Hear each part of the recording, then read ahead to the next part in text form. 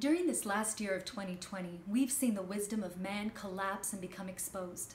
And as a result, we've lost faith in our governments, in medicine, and even in the system of education for our children.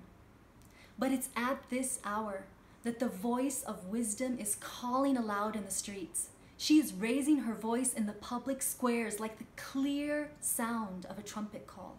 And she says this: "To you, O people, I call out.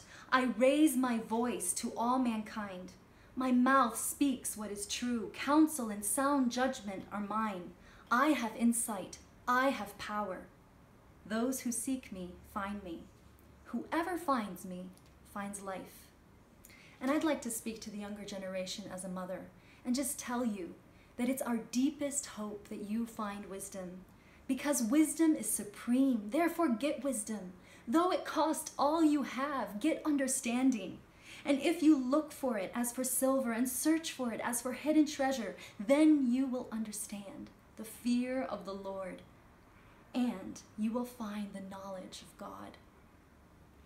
Oh, Holy Spirit, I pray that as your voice calls out in the streets, that it would ring loud and clear, and that all those who seek you would find you. For you are the Spirit of truth, and you are our guide, and you are our teacher, and life is in your hands. Amen.